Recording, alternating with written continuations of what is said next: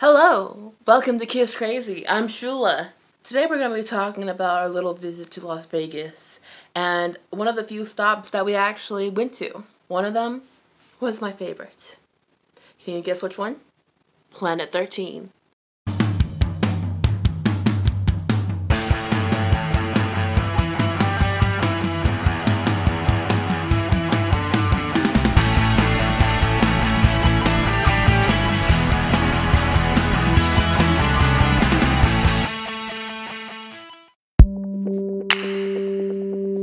When I first went there, I was absolutely amazed because they have like amazing people there that will give you the ups and downs and the benefits and everything, the whole science behind it, where it comes from and what type of weed is the best for you if you wanted to grow some or sell it.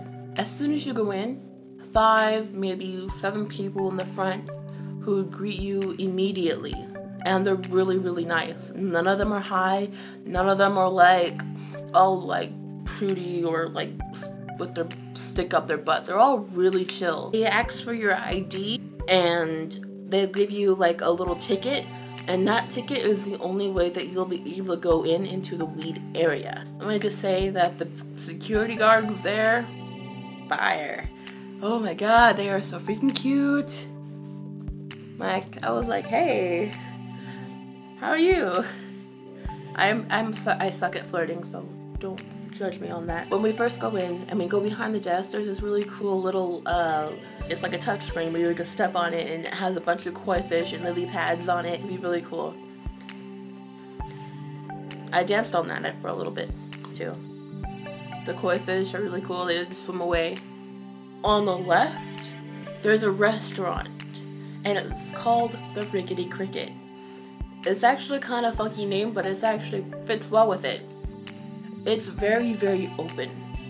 And it's really big and spacious. There's a lot of space for people to eat. I think you could fit probably about 100 people in there. And it's really clean too. It has marble counters and really colorful chairs. And it has everything that you'll need. But once you get to the counter, all the list menus and items look like they would probably be infused because of the name, but it's not. It's just regular, really good food.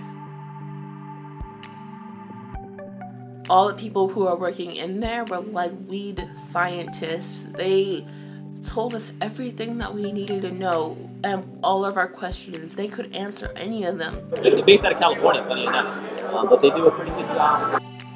When we go in, everything is glass case, like a museum. It was really cool.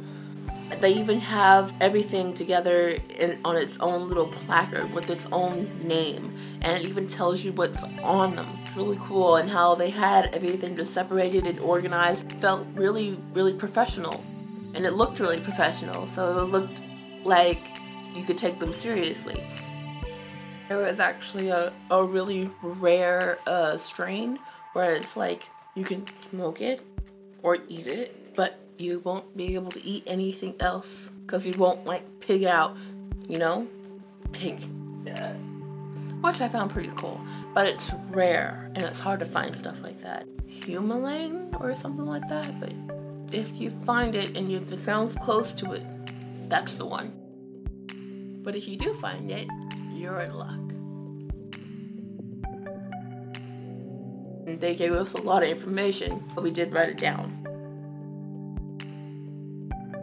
The guy who helped us out, if you ever see this, thank you very much. Because if it wasn't for you, I wouldn't be making this video. A rare turpin you don't see too often, kind of has a tropical taste to it, and it's responsible for a very happy and kind of an elated high. So I always like to recommend that one when people say I want something that's gonna taste really good and make me really happy. we do that pineapple upside down cake.